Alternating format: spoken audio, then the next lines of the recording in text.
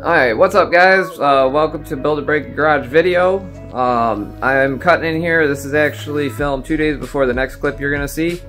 But I just wanted to say that we are almost to 1,000 subscribers, so if you haven't hit that like or that subscribe button yet, please hit that subscribe button. I really would like to make the milestone of 1,000. It would be awesome, and I appreciate all you guys' support and following. It's been a wonderful journey, and I just can't wait to hit that 1,000 mark. So be sure to hit that subscribe button, and thank you for your subscription. But go ahead and enjoy this video about a wideband install, and it's pretty short, but at least you got something to watch while you're in quarantine. So yeah, enjoy the video. What's up guys? Welcome to another Build a Break Garage episode. It's gonna be a quick one today, nothing too fancy.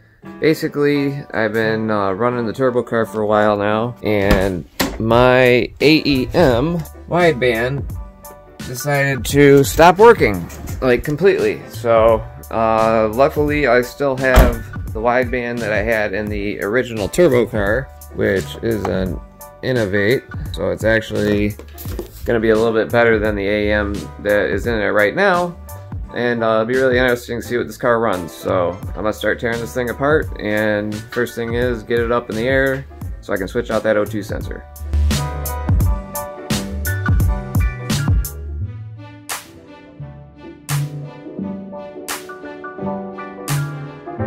Alright, well I got the car up in the air.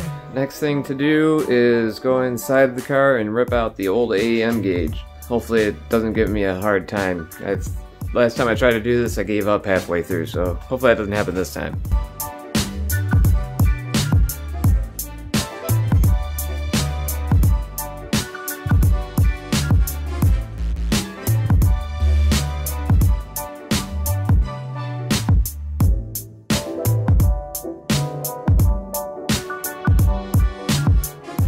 Alright guys, well got the AEM gauge all out and just test fitted the Innovate gauge. As you can tell, I had to snake my way through all of my spaghetti wires, but I did get the Innovated gauge and the wire through up there. So I found a positive and a negative wire in there, and I think it's from a previous gauge I have installed. So I'm going to see if I have power going to those wires, and if I do, this has just gotten a lot easier to do. Well, I got the sensor in, I got the gauge installed. I tried calibrating the system, and all I am getting is this.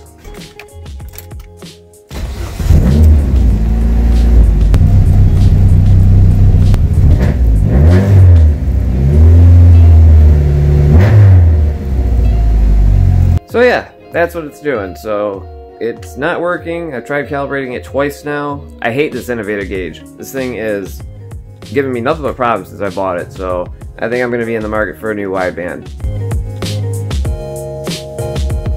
What's up guys, welcome back. Well, welcome to day 2 I should say. I installed the Innovative gauge and basically couldn't get it to recalibrate. I've had nothing but problems with that gauge the whole time I've owned it. I hate it.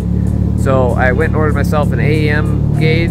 It's already pre-calibrated, already just to bolt in and go. Right now I got the car warming up so that way I can get the air pressure to go up in my air compressor tank and raise the car up so I can get the jack under it. We'll get to installing this AEM gauge. I'll even show you what it looks like. So this is the new gauge. It's a little bit fancier than the one I had before. It's got different modes and everything, so it's really, really thin. That one Joey has in the 240, it's the same one, and I like it, so I'm going to go ahead and install it. It's pretty simple. It's just hook up red and black and run the wire. This should be a pretty quick one. Okay, so I got the car lifted up.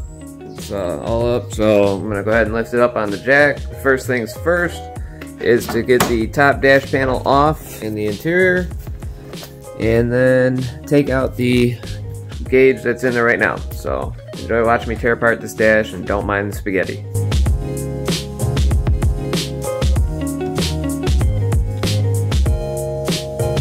Okay, well I got the gauge out. Next thing to do is get the wire that goes to the O2 sensor out, and the O2 sensor, and then start installing the new gauge. This should be really quick, like I said, so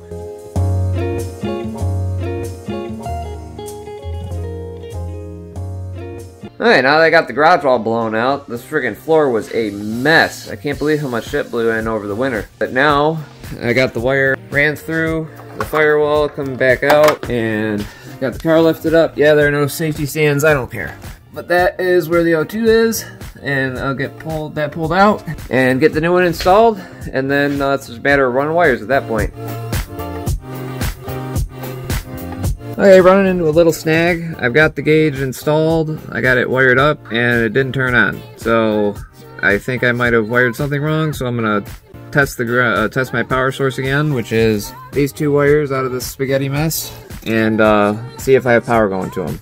Okay, we got it fixed, and it is running and working great. I had a little scare there. I turned it on and it wasn't turning on, and it came out to be the ground was wrong, so I got it all fixed up. So now it's time to tuck in these wires into the dash and put the dash pad back on, and I'm all set. So yeah, thank you for watching.